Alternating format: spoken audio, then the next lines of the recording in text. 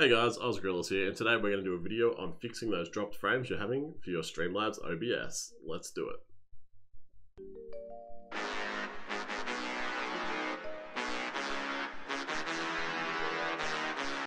Alright guys, first things first about this channel is we do streaming tutorials such as videos on how to use Streamlabs OBS, and how to customize your Twitch channel or use Twitch in general.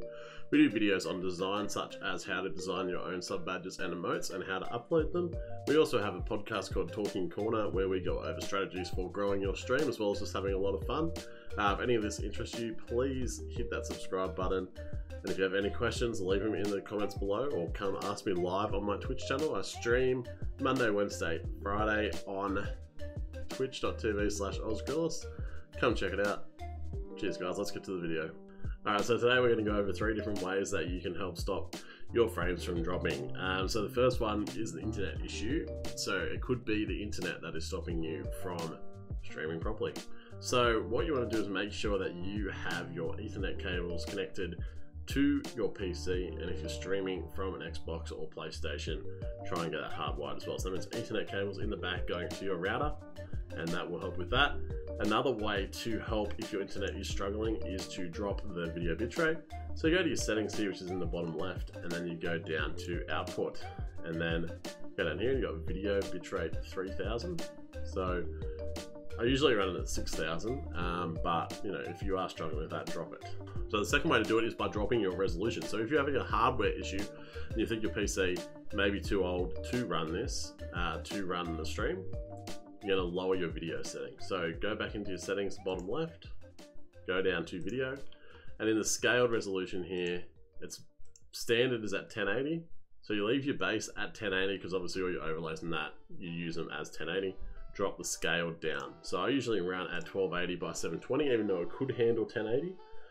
I do this, it's easier to view on phones and tablets and all that as well. It uses less internet for the people who are watching, and you know, 1080, 720 is a huge difference on the platform anyway. If you're still struggling with this, you can go down to here to common FPS values and drop that to 30. There's a bit of a difference there in viewing as well, but if it's the difference between dropping frames and having a smooth stream, definitely drop it to 30. If you're still having problems, just keep dropping it until it's something there that can run without dropping frames for you. Other ways of doing this is to make sure you have all the applications closed in the background except for your Streamlabs OBS and whatever else you're using, you know, to game with or stream with. Just keep it as low as possible to help drop the frames, to help not drop frames, I should say. So I usually run it at 60, but if you can't handle it, obviously keep dropping. And that brings us to our third one. The third one is the most uncomfortable, and that is probably that your PC cannot handle running a stream, which is very unfortunate. This just happens a lot with laptops, say, that don't have GPUs or older systems. That you just need to, you know, unfortunately, that you're going to have to spend money to get something else.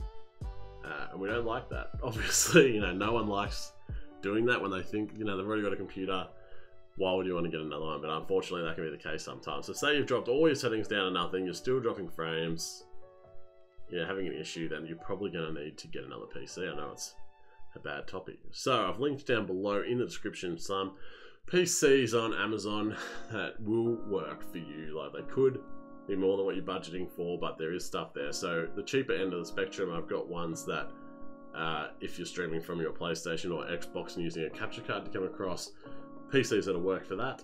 I have another category in the description below that'll have PCs that'll run if you're all in one PC, like you're streaming and gaming from it. So these ones are obviously going to be a lot more expensive, because gaming and streaming at the same time is using a lot of resources on your PC, so you're going to need quite a powerful PC, especially if you're playing like COD or first-person shooters or something highly graphic detailed, and if your stream is graphic detailed as well.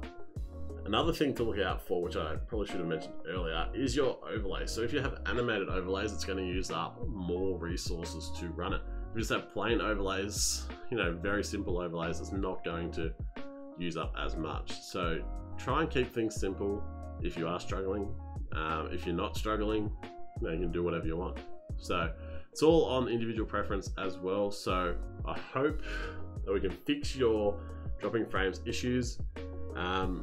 You know, feel free to comment below with any issues you have.